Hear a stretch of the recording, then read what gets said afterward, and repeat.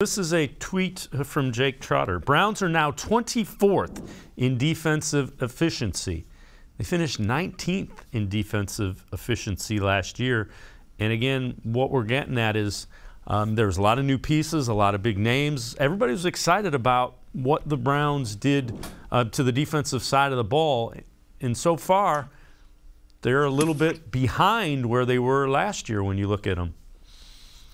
Well, the other thing to consider, and I think people forget about this and don't put enough stock into the opponents that you're playing. The Browns are playing better opponents this year than they did last year.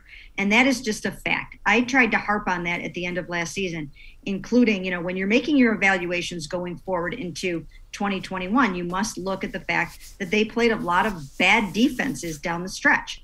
And therefore, you have to take an unflinching look at how some of your players played against the backdrop of who they were successful against. And I think it's the same way on both sides of the ball. They did not play a lot of great quarterbacks last season. They're playing better quarterbacks this year, and they have to go up against some of them still coming up. I mean, they've got to face Aaron Rodgers. They still have Lamar twice.